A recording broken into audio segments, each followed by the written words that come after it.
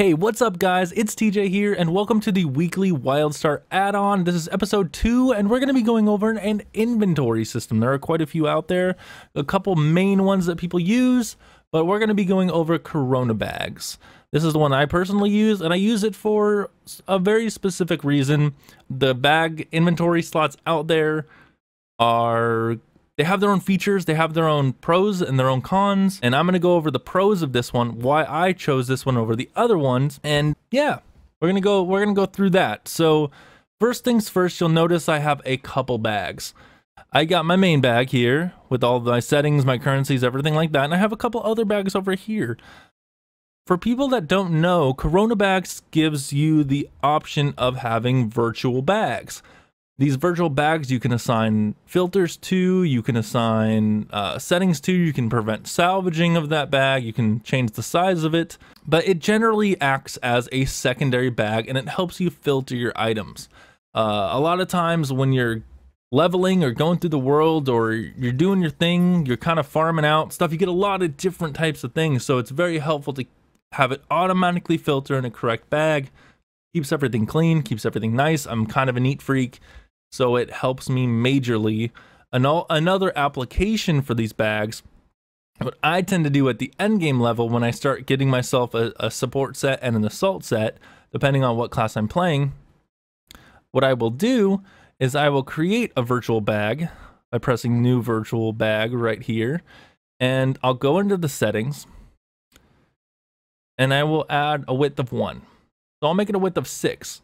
Now the reason I do that is because when you go into your character creation screen, you're going to count 12 pieces of gear. And so you got your weapon, you have your energy shield, you have your head, your shoulders, your chest, your gloves, your pants, your boots. So that's 8 total, plus your weapon attachment, your support system, your implant, and your gadget. So we have 8 plus 4, 12. Bam! Automatically gear bag.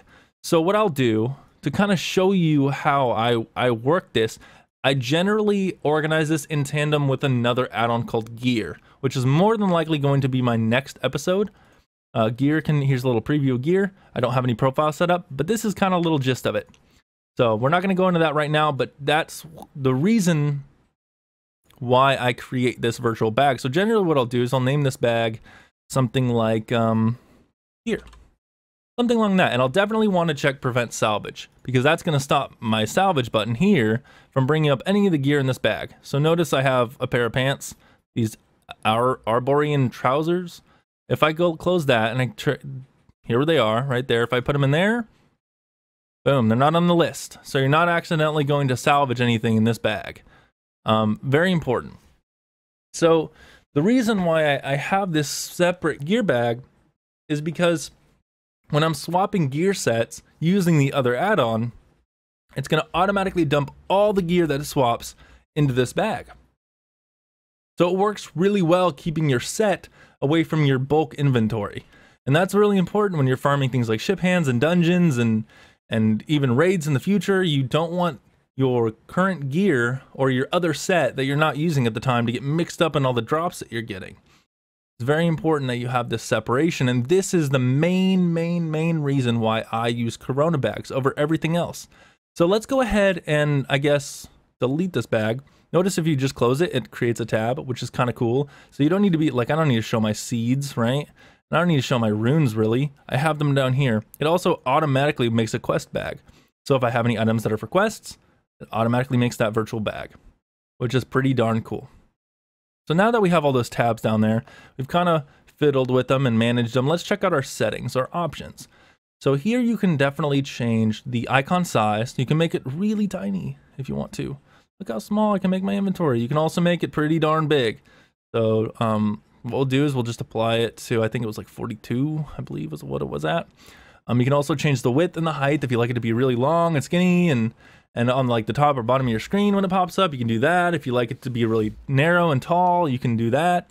You can pretty much organize it any way that you want to based on these sliders. And it will tell you how many total slots you have, including virtual slots. So you can have a bag that's technically doesn't look full. There's more slots, but they're not real slots. and you will not be able to use them. So you have to be sure that you know your inventory. You know when you're getting full, your outer ring of your inventory will glow yellow when you're starting to get close to being full, and it'll be red when you are full. So if you ever open your inventory, it's yellow or red, you know you're getting close, or you are full on your inventory space with all your virtual bags included. So you have an auto sell junk feature. This is also now a feature in the game. Not quite as important. I kind of trust the Wildstar vendors a little more because they know the gear more than this. So I don't have auto junk set on here. I do it via Wildstar, their official part now. You can also have an auto guild repair. You can also have an auto sell amps. This is not even necessary anymore considering you don't need to farm amps anymore. But back in the day, when you needed to farm actual amps to unlock your amps, this would have been something that you would check after you finished your tree. And you just don't care and you just want to sell them. You can show the quest bag, or you can hide the quest bag if you want to. That's something that you can definitely get out of your way. You can enable the highlight trail. So notice I have this. I hit apply and it should go away technically. The item highlight trail. So yeah. Notice how it's not really making a trail. It makes a trail out here, but it doesn't make a trail out here. If I want to enable that, I apply it. Now it kind of does. Now it kind of has that trail. Interesting kind of thing. You can compact during sorting. I do recommend that. And you can disable bag auto resize. So it'll stop it from getting a bar, basically. And then if you ever have any issues, you just hit this fix errors and it'll do the trick for you. So let's go ahead and bring up some of these bags that I made again. So we have our two bags that I was currently using because I am getting runes and I am getting seeds, and they kind of get mixed up in the current population. They kind of get mixed up in the current population of the stuff that you have. So I tend to make these bags really quick. Say that I have a bunch of stuff over here. It's kind of random. Say I just made my filters, right? Let's actually delete some of these bags and show you how it kind of works. So let's just go ahead and drop everything out of there. Oops. Let's say that I got all these mixed up seeds, and then I got all these mixed up runes. Right? So we're going to do that. And then we also got this pair of pants, right? So this is how it's going to look when you first start out. Clear those filters. We're actually going to delete this bag. Destroy that bag. We're going to destroy our seeds bag as well. And we're going to destroy our gear bag. Don't need it. Okay, so right now you can compact during sorting. Notice nothing is sorted. You just compacted it. The way you're going to want to do this is say, oh man, I got an awful lot of runes. So let's make a virtual bag. Let's size it the way we want. We can have it really high. We can have it really high and skinny. We can have it kind of like medium. However you want it, you want to set it up. And then we'll name it runes. And boom. Now what we'll do is in the keywords, the item sort keywords, which is really important, we're going to type rune. Boom. You hit enter and it automatically takes everything that is associated with the word rune and it dumps it in the bag. Let's go ahead and make another one, another virtual bag right here. This one can be a little smaller. We'll make it like the same size though, just for continuity's sake. And we'll name it seeds. Don't really care about salvage at this point. We can just put seed in there. And if you want to space multiple things out, you can actually say a different method would be for something like, let's make a gear bag. Name it gear here. And if, say we're like, I don't know what I need. This is when it comes into the thing of, I have this gear. This is the gear I want in this bag. I really like this weapon attachment. I really like this implant. And I really like this leg. I like these legs. You can hit imprint on everything. And those are the three things it's going to dump in your bag. So say we bring these back out. Somehow they get mixed up in population. Maybe your game crashed and it didn't save some add-on settings or it didn't, whatever. Now all you have to do is just press A to Z, sorts it, goes through all your filters and dumps what you need in. So basically what you want to know is it's only going to sort this bag. And it's going to sort everything in this bag into the ones that you've made and applied filters to. So we're going to go ahead and clear the filters. We're going to redo seed, and we're good. So that's the general gist. You also have all your currencies displayed here at the bottom. You have your Omni bits, which was just added recently in the last patch. You have your prestige, your crafting vouchers, all that kind of stuff right down here at the bottom.